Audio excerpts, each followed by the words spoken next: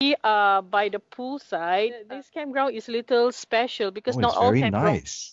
It is actually. Today's Singapore story takes place via a gated community for traveling caravans in Morocco, where Norah and Susie are currently under lockdown. We were on our way out, going back to Spain and to tour Europe, when suddenly the situation became worse for coronavirus. And just as we were heading up north towards the port, the day before, we heard the border is closed. Since the lockdown, though, have you been having difficulties with your resources, basic necessities? Okay, for us, we are very fortunate to run away from the pandemic into this camping ground. And the special thing about this camping ground is that it's run by French couples, so they are very familiar with so-called European standards. And they have a pool, and since the lockdown, they have converted their reception into a small supermarket. So we don't have to go out at all. Right now, we have like oranges. Bonjour! And and they are super strict with us, and they were saying that if you want to go out, we are not allowed to come back because of the pandemic, and everyone is super cautious. Hello, this is Chantel. And we have banana. So we just came out from the reception. Can you see the camping car behind? Yeah. So our car is just behind that one. Yeah. Our conversation continues where they are at a table by the swimming pool there amid some really bright birdsong. Usually, we wake up about 7 or 8.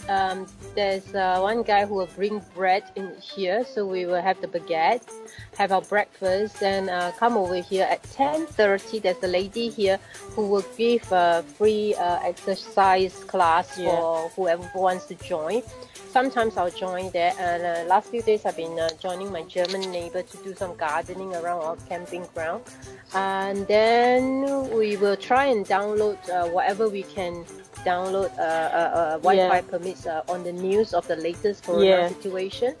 And then just go back to our camping car, cook lunch. And then in the afternoon, Susie has been teaching Tai Chi to all the French people, and it's been quite a popular activity at 4 p.m. every day. And I myself, I'm a trained masseuse actually. I was in Thailand for 3 months some years back learning Thai massage. And some people have been, they complain about aches and pains, and lo and behold, I become the in-house masseuse. It's actually fantastic the way the campground has evolved. Before the lockdown, everyone just kept to themselves. It was like a ghost town inside the campground. Everyone is like maybe wary of each other. They just stay in their own camper van, in the camping car, and not go out. But after 2 weeks, when the 14 days self-quarantine is finished, then we start to talk to each other and say hi. And after the 3rd week, everyone is friendlier, and we were invited to lunches because we all know we are like COVID-free. And it is true that we have somewhat gone back to basic, trying to socialize more, having a little bit more physical activities, simple things like gardening, just walking around the campsite. And we do our laundry by hand also. Speaking to us from Morocco, that's two traveling aunties, Norah and Susie, who also have a shout out for you. Okay, so maybe some message to our families back home in Singapore who are very worried because they can't really see the situation in Morocco. For our friends and families not to worry about us.